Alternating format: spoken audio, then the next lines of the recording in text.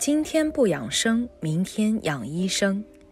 大家好，这里是养之道，我是你们的朋友阿之。立秋节气一过，天气微妙地发生着变化。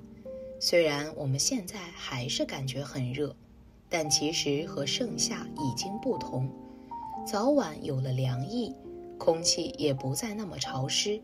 这些变化也代表着夏秋两季的交替。在这个特殊的阶段，我们的饮食需要及时调整，因为如果乱吃，很可能给身体带来负面影响。入秋虽然不会马上凉爽，但气温降低是必然趋势，所以像黄瓜、苦瓜这类寒性食物最好少吃。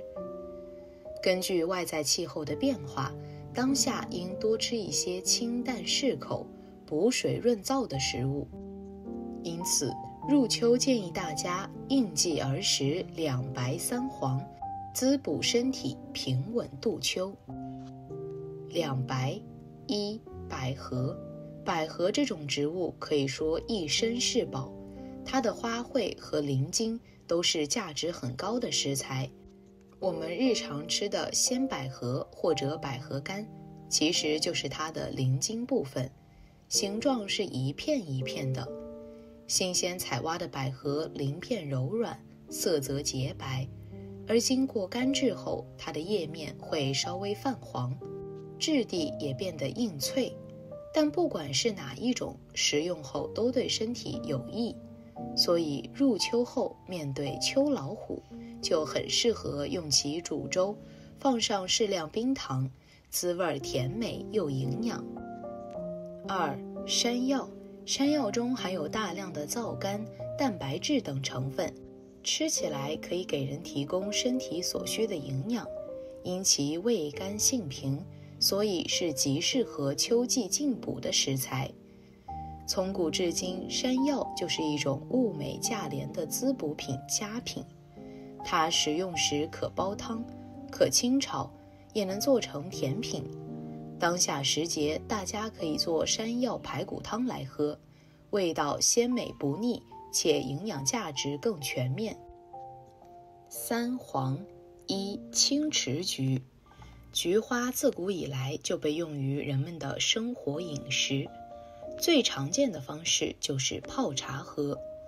作为一种流传广泛的清凉饮，菊花茶口感鲜爽甘润，在从夏往秋转变的这段时间，饮此茶消暑润燥最为适宜，并且菊花中含有多种天然营养素，平时用它泡茶喝，对我们颇为有益。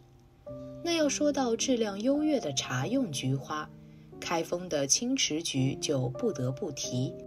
它曾是北宋贡品，长时间来经过当地花农的代代培育，如今它的质量在同类中极为突出。青池菊产于湖湿地区，这里的生态为它的成长带来了天然优势。待秋季开花时，其外表金黄鲜艳，花瓣紧簇层叠，内含营养也高于其他菊花。采摘后经过烘焙，它的干花柔软紧实，香气芬芳。冲泡后茶水醇和爽口。如果大家有秋困的烦恼，那不妨喝此茶舒爽身体，让自己充满活力。2. 黄花菜。黄花菜大家应该不陌生，民间也叫它金针菜，因其外观细长，色泽鲜黄，它的成熟期就在夏秋两季，当下正是丰收的时候。菜场上新鲜黄花菜的身影很常见。当季的黄花菜味鲜质嫩，营养最高，大家买一些回来，不管是凉拌还是烹炒都很好吃，也能滋补身体。黄花菜食用方法多样，用它和肉丝、木耳清炒就是很受人们喜爱的一道食谱。炒菜前，黄花菜需要先在热水中煮一下，然后凉水浸泡备用。肉丝和木耳也处理好之后，锅中热油，姜蒜末爆香炒肉，熟了放木耳、黄花菜，加调味和少许清水，焖煮一会儿收汁，翻炒均匀即可出锅。3. 百香果。水果是我们饮食中不能缺少的一部分，当下时节，百香果正大量上市，它的营养价值很高，大家不妨多吃一些。百香果也叫鸡蛋果，其果肉金黄多汁，所含物质丰富，因为味道酸，一般它都会被做成果汁饮用。在做果饮时，百香果和金桔是一对黄金搭档，两者结合，口感酸甜适中，营养也更全面。如果觉得自己做比较麻烦，大家也可以看看市面上的成品果茶包。秋季其他补物：莲藕，养阴清热，滋补延年。天气干燥，吃些藕能起到养阴清热、润燥止渴、清心安神的作用。鲜藕除了含有大量的碳水化合物外，蛋白质和各种维生素及矿物质的含量也很丰富，还含有丰富的膳食纤维，对治疗便秘、促使有害物质排出十分有益。花生气血双补，清咽止咳。中医认为花生性平，味甘，入脾肺，可以醒脾和胃，润肺化痰，滋养调气，清咽止咳，主治营养不良、食少体弱、燥咳少痰、咳血、皮肤紫斑、产妇乳少及大便燥结等病症。墨鱼，优质深海蛋白，低固醇滋补。关于吃肉，民间一直有4条腿的不如2条腿，2条腿的不如没腿的说法。墨鱼营养丰富，每100克肉含蛋白质13克，脂肪仅0.7克，还含有碳水化合物和维生素 A、B 族维生素及钙、磷、铁等人体所必需的物质，是一种高蛋白、低脂肪滋补食品。秋季进补要注意，根据中医春夏养阳、秋冬养阴的原则，秋季进补十分必要，但进补不可乱补，应注意以下5不要。1. 不要过度进补。不少人觉得只要营养补充到位，就能活得健康长久，其实并不是这样的。虽说老年人确实应该补充营养，但却不应该过度补充。一方面，老年人的脾胃能力下降，补充太多营养可能并不会消化吸收，反而会增大脾胃的负担。另一方面，老年人是心脑血管疾病的高发人群，营养过剩会增加发病概率。2. 不要虚实不分。中医的治疗原则是虚质补之，不是虚症病人不宜用补药。虚症又有阴虚、阳虚、气虚、血虚之分，对症服药才能补益身体，否则适得其反，会伤害身体。保健养生虽然不像治病那样严格区别，但起码应用膳对象分为偏寒偏热2大类。偏寒者畏寒喜热，手足不温，口淡咸多，大便溏，小便清长，舌质淡漠沉细。偏热者则手足心热，口干，口苦，口臭，大便干结，小便短赤，舌质红，脉数。若不辨寒热妄投药膳，容易导致火上加油。3. 少吃或不要吃生冷食物。老年人不像年轻人，其免疫力、抵抗力都比较弱，肠胃也是极其脆弱。如果经常吃生冷食物，老年人的脾胃是吃不消的，身体也很有可能被寒气入侵，导致体寒。因此不管是哪个季节，老年人的饮食都应该以温热为主。4. 不要以药代食，药补不如食补，重药物轻食物是不科学的。殊不知许多食物也是有治疗作用的药物，如多吃芹菜可治疗高血压，多吃萝卜可健胃消食、顺气宽胸、化痰止咳，多吃山药能补脾胃。日常食用的胡桃、花生、红枣、扁豆、藕等也都是进补的佳品。好了，以上就是今天的全部内容。如果你也喜欢这个视频，并且让你深有感触，可以分享给身边的人哦。那我们下期节目。一下无病三分虚，为什么会有这样的说法呢？这其实是因为在夏天，天气炎热，人们在高温下工作，出汗特别多，体能消耗比较大，但很多人又会出现吃不进饭的现象，尤其对于肉类更是看到就饱了。这样一来，人的身体消耗量大，但是营养补充却不足，人很容易变得没精神，感觉身体都是虚的，抵抗力也可能随之下降。那么到了夏天，应该怎么补虚呢？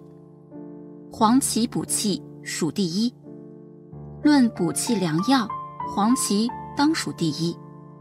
中气不足的人，身体比较虚弱，一动就出汗，肺活量比较小，甚至内脏下垂，最适宜用黄芪进补。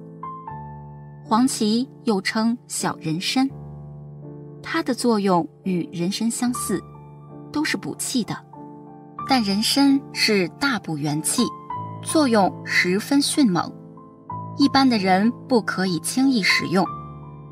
而黄芪是补中气，相对温和，效果却不逊色，而且比人参固表的作用更强，所以成为最常用的补气药。中医讲，黄芪性温，味甘，入脾、肺二经，因此它提升脾肺之气的功效是最强的。增强脾肺之气，就是在增强人体的运化功能，因此黄芪可以强健三焦，补益五脏，可以解脾湿，生肺气，强心气，益肾气，补肝虚。黄芪有扩张血管的作用，又能降血压，老年人在医生指导下吃黄芪，可以防治中风和高血压。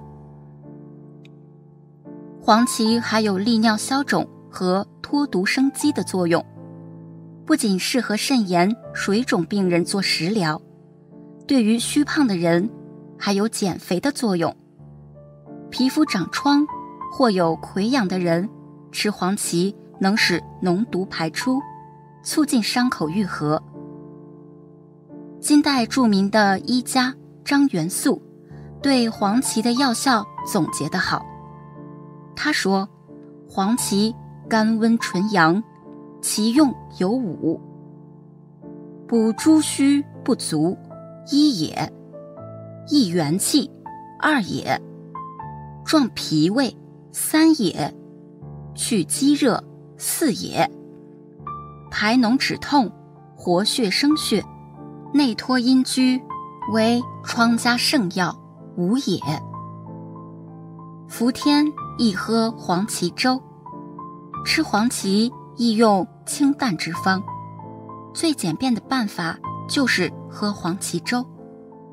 黄芪粥古已有之，在苏轼的诗中就曾提到过他在大病初愈时喝黄芪粥的事情。那年他39岁，谪居密州，当时斋居卧病禁烟前，姑父名花已1年，故用黄芪煮粥，见春盘。这是用黄芪粥来补养病后虚弱的身体，白居易也有一首《斋居》，诗中写道：香火多相对，荤腥久不长。黄芪数十粥，赤箭一瓯汤。诗中的黄芪就是黄芪，而赤箭是指中药天麻。黄芪、天麻之类在今人看来纯为药材，而在古人看来却可列为日常食谱。从白居易到苏轼，自唐至宋，文人们的餐桌上竟少不了这一道黄芪粥，病后喝，吃素时也喝。古代如一不分，乐天、东坡之辈想必也深谙药食同源之理吧。做黄芪粥要注意，黄芪本身是不能吃下去的，要把黄芪通过中药的3煎3煮方法熬制成药汁。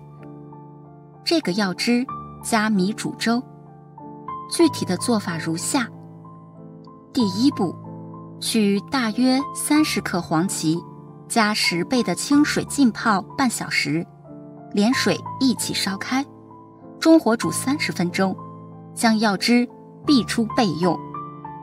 第二步，再加等量的清水，烧开后煮15分钟，再次避出药汁。第三步，重复第2步的动作。第4步，将煮过的黄芪药渣捞出扔掉，将3次煮的药汁放在一起，放入约100克的大米，煮成稀粥即可。黄芪粥提气作用很强，最适宜早上喝，喝完之后一整天都会精神十足。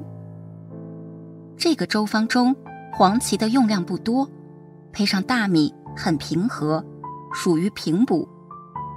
在暑湿重的季节，大部分人都可以吃一点。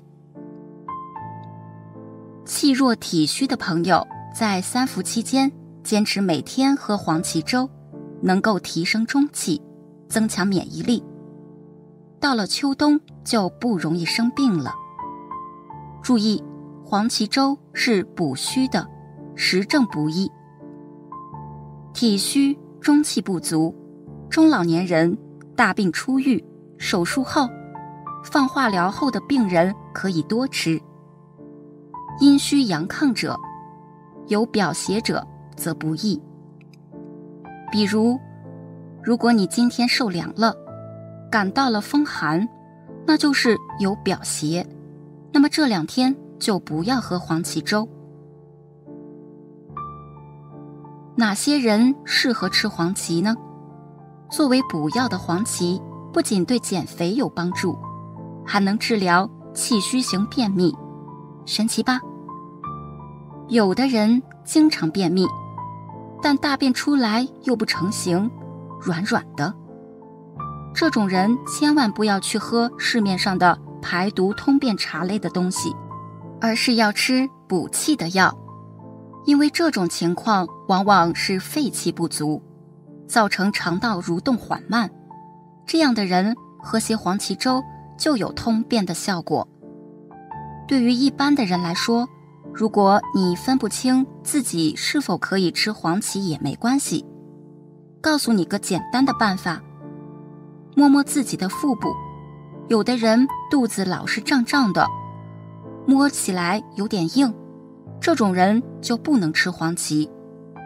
而有的人肚子看起来鼓鼓的，但是按下去就凹下去了，很松软，这样的人就是气虚，就很适合吃黄芪。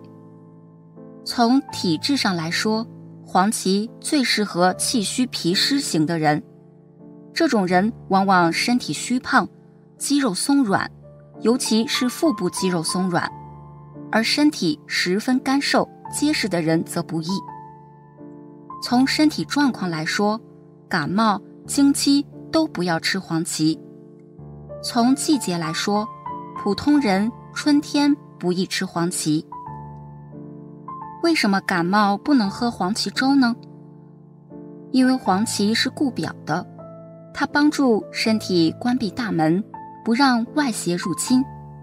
可是当身体已经感受外邪的时候，就会变成闭门留寇，把病邪关在体内，无从宣泄了。同理，春天是生发的季节，人体需要宣发，吃黄芪就不太适宜了。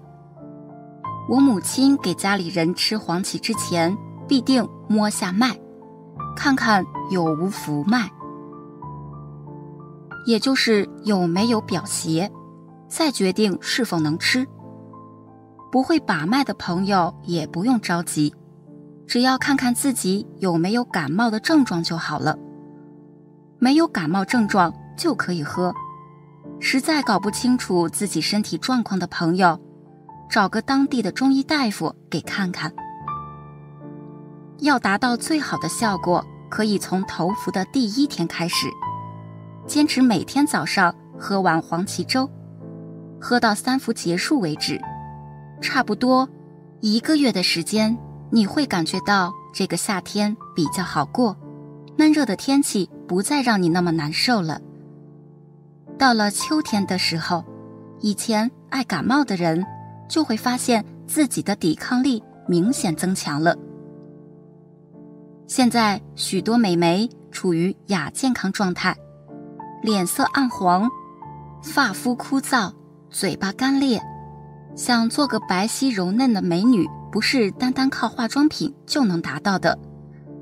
气血双补3宝汤，除了补气的黄芪，也可加党参和当归组成气血双补的3宝汤。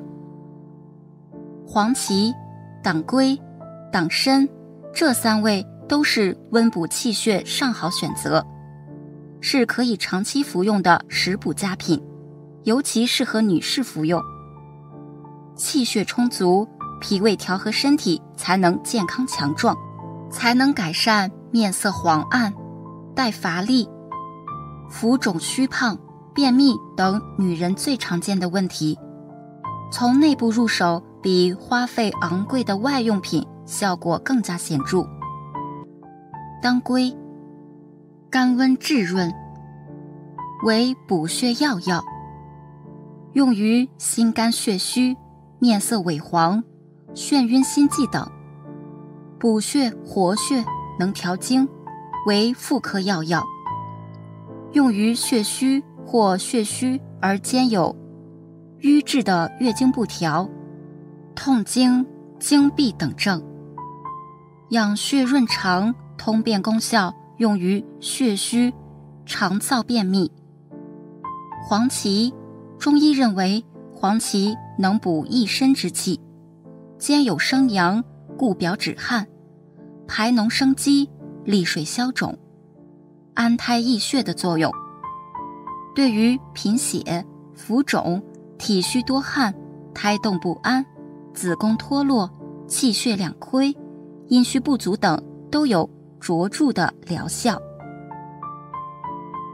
单取黄芪泡水饮用，可治身体困倦、无力、气短。党参，味甘，性平，入脾、肺经，它既能补中益气、生津止渴，用于治疗脾胃虚弱、食少便溏、四肢无力、面目浮肿、口干口渴、自汗等症，又能补气养血，用于治疗血虚萎黄、心悸、气短，以及慢性出血性疾患所引起的气血两亏之症。黄芪、党参、当归与排骨或者老母鸡一起煲汤喝，味道非常鲜美。下面以3宝汤的做法，煲排骨莲藕汤为例，介绍中药药膳。步骤1：将药，黄芪20克，当归20克，党参20克，可加枸杞10克，也可加也可不加，洗净备用。步骤2：葱切段，姜切片，大蒜拍松。步骤3：将药方用清水泡半个小时以上，泡一下是为了将中药的功效泡出来。步骤4，莲藕切成滚刀状，排骨洗净待用。步骤5，将排骨焯水，记得要冷水下锅，放适量的葱、姜、陈皮去腥。焯水过程中除去浮沫，后用温水将排骨冲净。步骤6，取炖锅，放适量清水，将准备好的葱姜蒜放入，烹入料酒。步骤7，将泡好的药方连药带汤一起倒入炖锅内。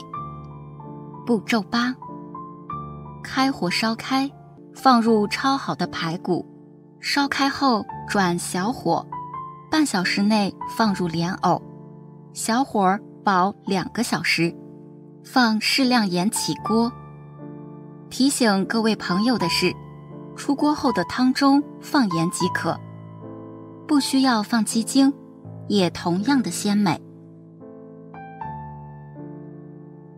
好啦，以上就是今天的全部内容。如果你也喜欢这个视频，并且让你深有感触，可以分享给身边的人哦。那我们再有2爪寒，虽然时间相对短，在有些地区也体感不明显，但却是我们步入冬季进补绕不开、逃不过的过渡时期。就是这样一个短暂的过渡期，却隐藏着3大健康劫难，很多人甚至都不知道，从而影响了自己的体质，甚至直接引发基础性疾病，直接病倒。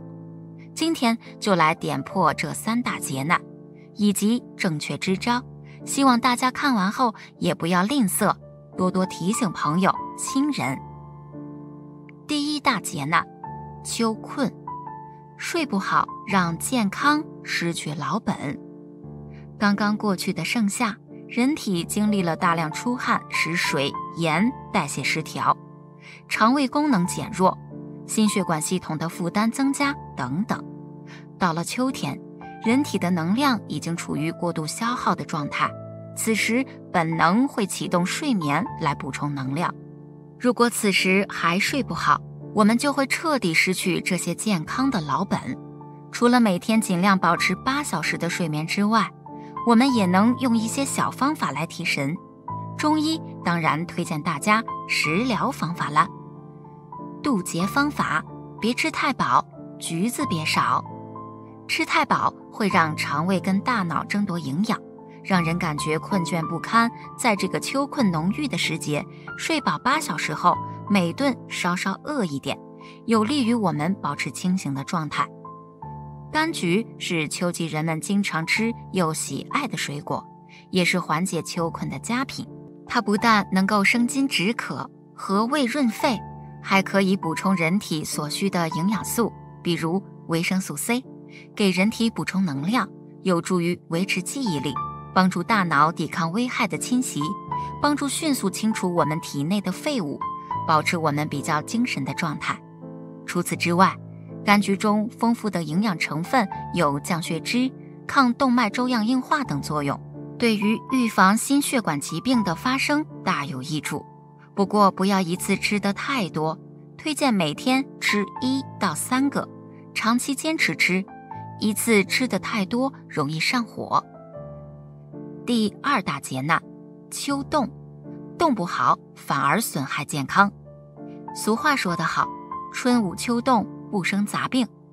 随着秋季的到来，气温逐渐下降，很多人遵从春捂秋冻的做法，却被冻出了疾病，这都是因为没有掌握好正确的方法而造成的。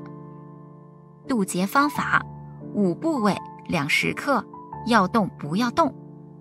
2时克，早，气温比较寒冷，早起晨练要添加衣物，注意保暖。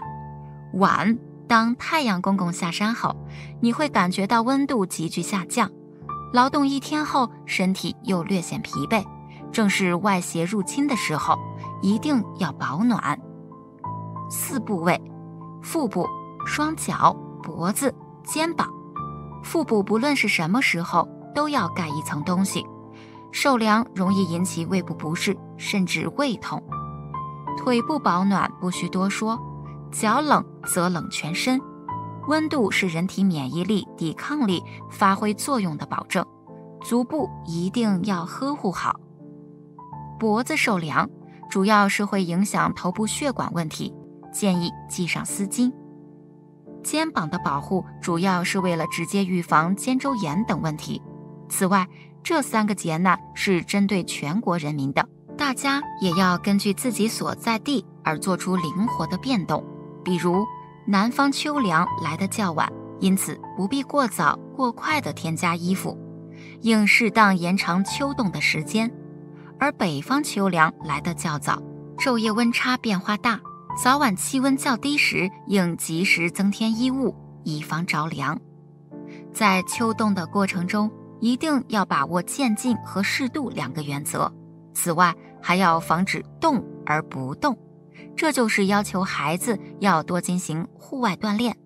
但要注意的是，运动锻炼时不宜冻得大汗淋漓，只要身体微热即可，否则凉气会通过表皮扩张入侵机体。第3劫难，秋燥，此劫不度，伤人最深。秋季燥气伤人，以耗伤津液为主，津液既耗，则必见一派燥象，口干舌燥，小便赤短，大便干结，鼻塞、咳嗽、鼻炎，甚至是心情干燥，人变得易怒、易悲伤，这些都称为秋燥症。轻者容易感冒，重者会引发一些基础性疾病。渡劫方法：周润。中医认为，对抗秋燥，光喝水不管用，我们还需要配合食疗。粥就是对抗燥气的好宝贝。如果再配合上下边几种食材，那么就能完美度过一个滋润的秋季了。银耳、百合平淡甘润，缓解嗓子不适。胡萝卜、西兰花、枸杞富含可以转化为维生素 A 的胡萝卜素，能够有效修复皮肤干燥。黑芝麻、核桃仁、花生米富含优质的脂肪酸，可以改善肠道的干燥。菊花、桃花、乌梅3者加入粥里，可以生津止渴、清肝明目，让心情远离干燥。入秋多吃这3宝，除湿补虚。1. 红薯。红薯与马铃薯、山药一样，食用部分都是生于地下的，它们介于粮食和蔬菜之间，是药食两用的保健食品。本草纲目拾遗中认为，红薯有补虚乏、益气力、健脾胃、强肾阴的功效。食用以后，红薯所化的精微主要入脾胃2经，它可以补中和血，又能暖胃生津、益气通便。在这里我们要说的主要是它补益脾胃之气的作用。对于脾气虚弱、容易便秘的朋友来说，食用红薯是一个方便有效的选择。若想通过食用红薯补气，最好选择红皮或紫皮，且瓜瓤是黄色的品种，也就是大家说的黄瓤地瓜。传统的制作红薯方法效果会更好，比如蒸、煮红薯或者熬红薯粥喝，这些方法都能很好的发挥红薯补益脾胃之气的功效。另外，红薯吃多了则会造成肠道气机壅滞，注意老年人不适合多吃红薯。2. 芋头，又称香芋、芋奶。中医认为，芋头味甘辛，性平，具有消罗散结、通便解毒、益气健脾、添精益髓之功效。滇南本草中记载，芋头治中气不足，久服补肝肾，添精益髓。根据中医取向比类的理论，芋头相似肿瘤，具有散结消肿、防癌抗瘤作用。经常食用芋头，对于甲状腺结节、子宫肌瘤、卵巢囊肿、乳腺增生、皮下脂肪瘤、纤维瘤、肝、肾囊肿、慢性淋巴结炎及各种恶性肿瘤有一定预防和辅助治疗的作用。3. 莲藕。藕为莲枝生长于沼泽、池塘泥土里的根茎，由于它横向生长之特点，中国古人把它比拟为含义为耕田农具的藕，又因它是草本植物，藕字加草头就成为藕字了。明代李时珍在《本草纲目》中写道：藕善耕泥，故自从藕，藕者耕也。藕的医疗功效在历代中医药文献多有载述，总体认为生藕性味甘寒，主生津、止渴、清热、散瘀、止呕、止血、通便、解酒等。但是鲜藕生吃比较难消化，故脾胃虚寒易腹泻者最好少食或改食熟藕。好了，以上就是今天的全部内容。如果你也喜欢这个视频，并且让你深有感触，可以分享给身边的人哦。那我们下期节目再见。